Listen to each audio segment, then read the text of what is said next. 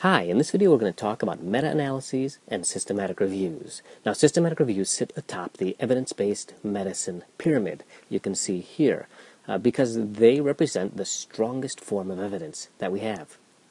And the way these are constructed is by taking individual studies, which we had looked at before, looking at individual studies, and now you take them all and you combine them into one review. Now, why would you want to do systematic review? Well, perhaps you have a complex issue that has many different papers that are done on it, and you want to look at all of them in one place and come up with conclusions. Or perhaps you want to increase the precision. Each one of these papers may have a smaller sample size, and so it doesn't have good precision, meaning its confidence intervals are huge, and you want to increase that. So by taking a bunch of them, you can put them all together, get a bigger pooled sample size, and increase the precision. Or perhaps there's a lot of discrepancies in the literature. So maybe you have some studies that are for a particular therapy and others that are against it. And so you want to take a definitive look at all of them and come up with a conclusion. Now, there's different ways that you can come up with these overviews. And the first one is called a narrative review. And in a narrative review, an author will take a bunch of these papers. They'll just pick a bunch of them, and they'll read them, review them, and then come up with their conclusions. Now, these are pretty good. They look at a bunch of different studies, so it's better than looking at one paper, but there's no real process by which the papers are selected, so there could be bias in there. Why did the author pick these? Perhaps they picked the ones that were only in line with what they were thinking, with their own conclusions, and so they picked things that supported their conclusions. These are often good for getting answers to background questions, and they're good for a brief overview, but they're definitely prone to bias. Now, a systematic review, you don't just pick any articles, you have a system by which you pick them. That's why it's called systematic. You go to the literature in a systematic way, and you get all the articles, and so that process exists, and anyone who does that process would get the same bunch of articles. Then there's a systematic way by which you evaluate the individual articles, and a systematic way that you combine them all into one and make your conclusions. Now, meta-analysis, it's a subset of systematic reviews, and these are the ones where you would take the data from each individual studies and then pool them all together and then evaluate that. So, before we look at how to evaluate a systematic review, let's look at how you would do one. It'll make a little bit more sense. So let's say you have an author here who has a particular question about the literature. Now, that question needs to be formulated in a nice, tight, and focused way. And the best way you want to define that question, you can use the PICO method, right? With patients, the particular patients defined, the intervention, the comparison, and the outcome. We need to be sure that we are asking a question that is focused. You can't ask, in all treatments for MI, does it help, right? You need to know, is it different between cardiac caths versus TPA versus medical treatment? But you also don't want it to be too focused. Like, you can't say, I'm only looking at 47-year-old left-handed people who have a heart attack. It has to be generalizable. And so you want to have a question that is not too broad, but not too focused, a Goldilocks question. The other thing you also need to do is you need to identify your inclusion and exclusion criteria from the start. So if you're going to go to the literature, we need to know which articles we're going to look at. Are we going to include older people? Maybe we don't want to look at people who are 75 or older, or don't want to look at people who are 18 and younger, or maybe we don't want to look at studies outside of the United States. Maybe we don't want to look at, maybe we do want to look at those. But you need to decide on that from the start before you go searching the literature, because this is one way to avoid bias. Now, the next thing that we're going to do is we're going to conduct a literature search. So I've depicted the literature here as this big cloud with a bunch of papers in it, and there's a lot of things that you need to look at. And so we want to look at as many of these papers as possible. And so where is the place that most of us will go? We'll go to PubMed, and we will look at Medline. And so that's the first place that we're going to look, is Medline. But there are other databases that exist. For example, Embase is the European version of Medline. There's also a database of systematic reviews by the Cochrane collaboration called the Cochrane Library, and that's another great place to look. But what about stuff that is not in one of those databases? How are you going to find those? Perhaps you want to look at something that are in the smaller journals that is not included in these catalogs, or even unpublished research.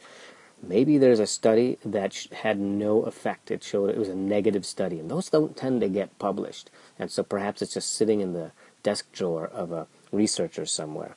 And so we'd like to include that. Or maybe there are some trials that are currently going on right now, and so they haven't been published yet. Or maybe there are abstracts that have been presented at conferences. There's a lot more information that we want to look at. So if you want to do a full literature search, you need to look at all of these places. But how are you going to find these if they're not specified in here? Well, the best thing we can do is to ask an expert. You know, when you go to Medline and you find the one author whose name seems to appear on all the papers, ask them, do you know of any other studies that are done, perhaps in a smaller journal, or perhaps others that are not published? And they can help you find more of these studies. You can also look in the references of the articles that you pulled, and so that will help broaden your list that you're going to look at. So now that you've defined your database, you also have to define your search terms that you're going to look for and do your literature search.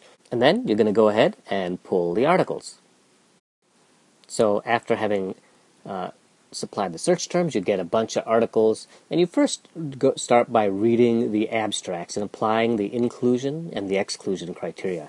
Perhaps we said we're only going to look at articles that took place in the United States from the year 2000 and forward, and so one of them was from 1996, so you would get rid of that one. There's another one from 2003, but it was in Canada. Maybe you want to get rid of that one.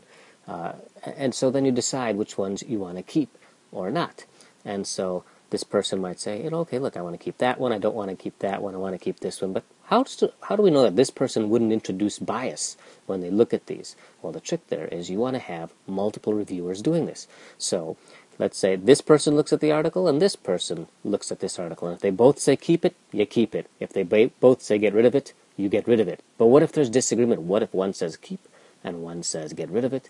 Well, then you have a third person that's a tiebreaker who can decide whether or not we need to keep that article. So we would pull the articles, read the abstract, apply the inclusion and exclusion criteria, and then the next step is to actually read the articles. Now you go into the ones that met the first pass. Now you read them again and you decide which ones continue to meet our inclusion and exclusion criteria. And again, we're going to use the multiple reviewers method. So if two people agree, we keep it. If not, we get a tiebreaker person in there who's going to decide whether to keep it or not. Then once we've all agreed on a subset of articles that we're going to look at, it's time to take the data out of it. And so usually it's all put into a spreadsheet. And so the columns might be the type of study, the sample size, the outcome, the patient kind, the demographics of the patient, etc. And so you want to make a spreadsheet that has all of that information in it. And it's usually presented as a table in the articles as well. And again, you're going to want to make sure that there's multiple people doing this so that there is consistency and that we know that this person isn't introducing bias, nor is that person, but we're all doing it, and there is inter-rater agreement there. And then the final step that we're going to do is you're actually going to conduct the analysis, and then what I've drawn here is actually what's called a forest plot, and so each one represents the point estimate and the confidence interval for each one of the articles that we pulled. And so you can look at these and then you make your judgments and you make your conclusions. And so this is how we would complete a systematic review. Now let's look at how we would evaluate a systematic review. And the process that we'll use to do this is the one that comes out of this book here, JAMA Evidence, User's Guide to the Medical Literature. And this is a commonly used framework that is used to look at all kinds of articles, observational studies, clinical trials, etc. And the three questions that are always answered are listed here. Are the results valid? What are the results? And how can I apply the results to patient care? Now let's look at each one of these quickly in regards to systematic reviews. So the first question asks, are the results valid? And we can answer that by looking at several different questions, which I've listed here. Did they ask a sensible question? Remember, we want to know, is the question too broad or is it too narrow? Look at the biology of the process at hand. Maybe you look at antiplatelet agents for strokes, and some might say, you want to look at all antiplatelet agents?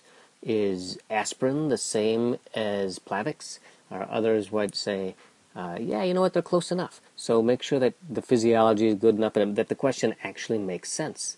And then you want to know that an exhaustive search was done, that they looked at all of the possible places, and we talked about that, right? You want to look at not just at the published literature, but the unpublished literature, because if you just look at the published literature, you're only going to see positive studies. If you only see the positive studies, you're going to have a more optimistic results. You're going to overestimate the effectiveness of the results.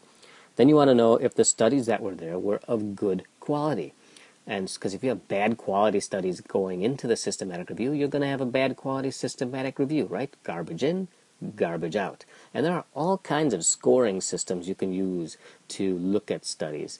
And you can Google scoring system for randomized controlled trial or scoring system for observational trial, and you'll find checklists.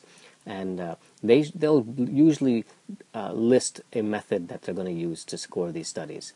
And they should have a systematic way. Remember, it's a systematic review. And we want to know if the assessments were reproducible. And remember, the way we did that was we had multiple reviewers. And that the one reviewer assesses a study of a certain degree of quality, so does the second one, but if they disagree, then we have the third person in there. And how are they assessing it? Well, they're using that checklist that we looked at before, right? And so we have a reproducible way, a systematic process of doing it in the systematic review. Now the second question asked, what are the results? And again, we got about 3 questions here that we could look at to see what the results are. We could look at heterogeneity, and I'll explain that in a second. We could look at the overall results of the review, how do they pool the results, and we can look at precision. So let's first talk about heterogeneity. And what heterogeneity means is the differences, right? Homogeneous means everything's the same. Heterogeneous means that they're different. So this is where we would look at forest plots. So let's say we're looking at a risk ratio. So for ratios, we know that the point of no difference is 1 because 1 to 1, or 1 means there's no difference between the two. And so we would plot the results on here. And the way we conduct these is you put your point estimate here, and then the confidence interval goes there too.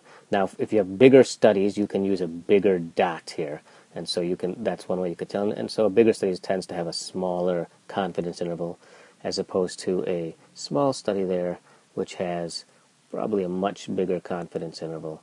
And so this is what a forest plot looks like.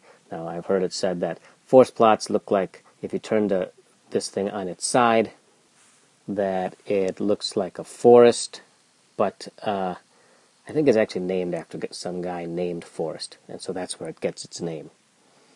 So a systematic review that is heterogeneous means it's not the same. The data are all over the place, and you can see in this study that's exactly what we're finding. We have some that are over here, some that are over here, and nothing really is kind of in line. Now let's look at one that is less heterogeneous. And so maybe it would look something like this. You can see here that everything kind of falls in about the same area, right? All of these point estimates are on the same side of the point of no difference. Confidence intervals, they might be of different lengths depending on the sample size, but you can see they're all kind of in the same area, so this would be homogeneous. And now there are ways of calculating this, the number for how homogeneous or heterogeneous something is, but you can also kind of eyeball it looking at these forest plots. Now, if there is heterogeneity, they need to explain why. What is the explanation for why there's such difference? Were they using different patients? Maybe these were old patients and these were young patients. Were there different interventions? Maybe this was TPA and this was streptokinase. Was there different methodology? Maybe these were randomized controlled trials and these were observational studies. But there better be some explanation for it. And then the last thing we would want to look at is the precision. And the way you could look at that is how much the confidence intervals are overlapping. Now, in systematic reviews, more than meta-analyses, where they were going to pool the data, you want to look at how they looked at the results in overall. Did they count this study, which had a lot of patients, where you see it's got a big dot there, the same as they did this one, that has a tiny little dot? Or did they weight the results, that meaning that bigger studies had more weight than smaller studies? Okay, let's move to the third question, and that third question is, how can I apply these results to patient care. And again, we have a bunch of questions that we could ask for that. Namely, do these patients in the systematic review match my patients? Did they look at all possible outcomes, and did they look at the cost and benefits? So the patients that were included in the systematic review should be approximately the same as your patients. So a systematic review that was done in, let's say, Singapore may not apply to San Francisco or to San Antonio. Maybe it will, but you need to make that distinction. Are these patients similar enough? You want to look to see if they looked at all possible outcomes. Systematic reviews frequently won't report the adverse events that were happening in the study because they're usually measured differently in each study. So they may have talked about how well a drug did, but they might not have talked about maybe the drug caused death, and one study looked at death, the other one looked at pain, the other one looked at cost, and so they didn't report the same negative outcomes in each, so it was hard to really compare them, because you really want to know, in the end, are the benefits worth the costs and potential risks? They should make some comment about this in their paper. So these are the 3 questions. Of course, it's made up of many sub-questions that you're going to use to look at a systematic review. And if you do an internet search and look for the Center for Evidence-Based Medicine, I believe this is out of Oxford, the University of Oxford, they have a bunch of critical appraisal tools that you could use, basically checklists that step you through this entire process. They have a systematic review critical appraisal tool. Be sure to check out this. There's a lot of great resources here at cebm.net. So this ends this talk on meta-analyses and systematic reviews. Remember, they sit atop the evidence-based medicine pyramid, and so they're very powerful. So if you can find these, go for them, and just be sure to know how to evaluate those. All right. See you in the next video. Bye.